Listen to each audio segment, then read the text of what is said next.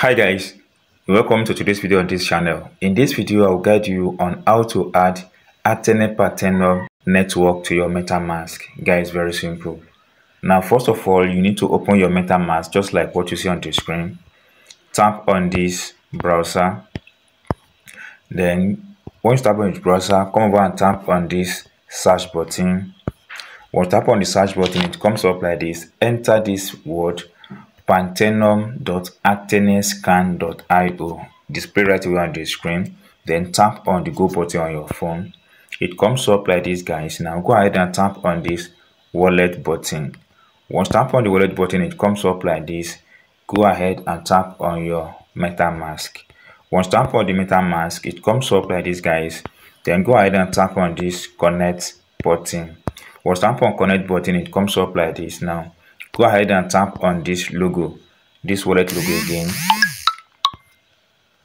Once tap on the wallet logo, it comes up like this, guys. Then tap on this settings button. Don't forget you have access to your wallet address here, but tap on that setting.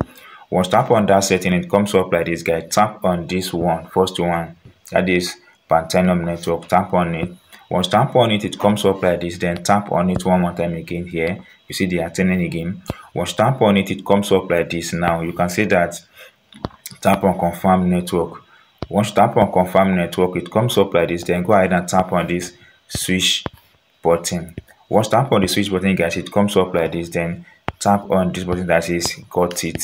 Once tap on that button, it comes up like this. Now go ahead and tap on this three line. Once tap on the three line, guys, it comes up like this. Now tap on this button that says token here.